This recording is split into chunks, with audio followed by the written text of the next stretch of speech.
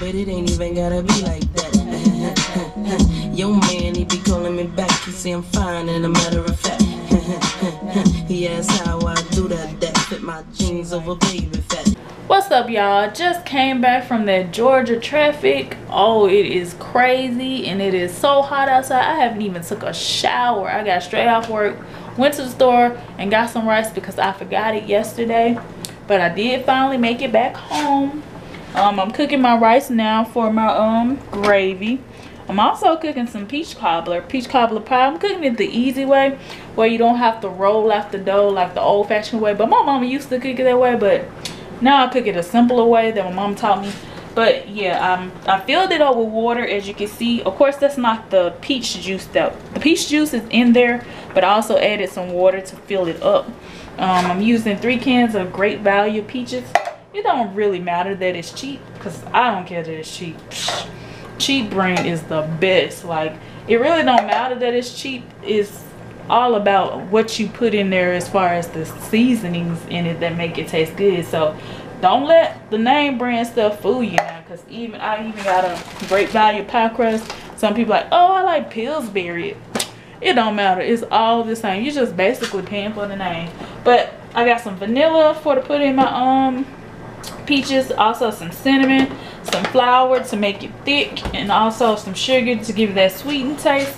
And I already put the butter in there, so I have to wait till that melts before I put all my seasonings in there. So it's gonna be the bomb. My husband love it. It's his favorite. Every time I cook him peach cobbler pie, he don't be wanting me to touch his pie, but he know I'm gonna get some, so I don't know why he act like that. But I'm gonna show you guys what it looks like when I finish and how I do it. So, and maybe you guys interested in asking me how to cook a peach cobbler pie, and somebody might learn how to cook a peach cobbler pie. But you know what, I'm gonna go ahead and finish cooking. I gotta cut up my onions and my bell peppers for my meat, and I'll get right back with you guys as soon as I finish.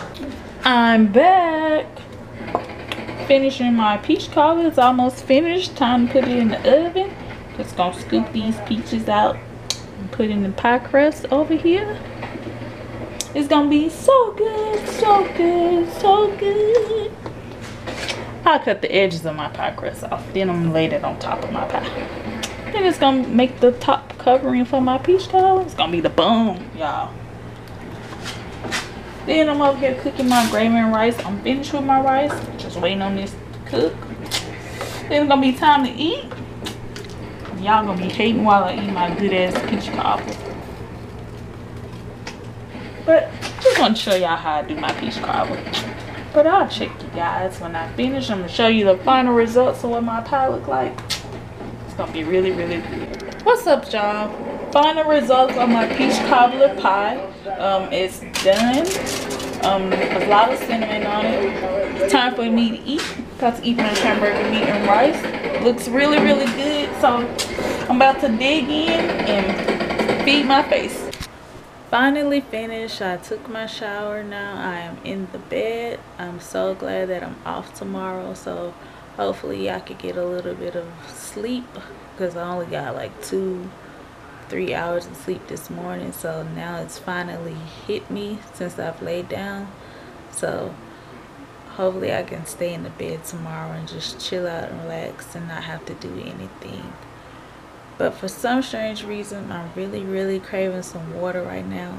I'm really thirsty. I don't know why, but it's like my body is begging for some water. So I'm gonna go get me some water.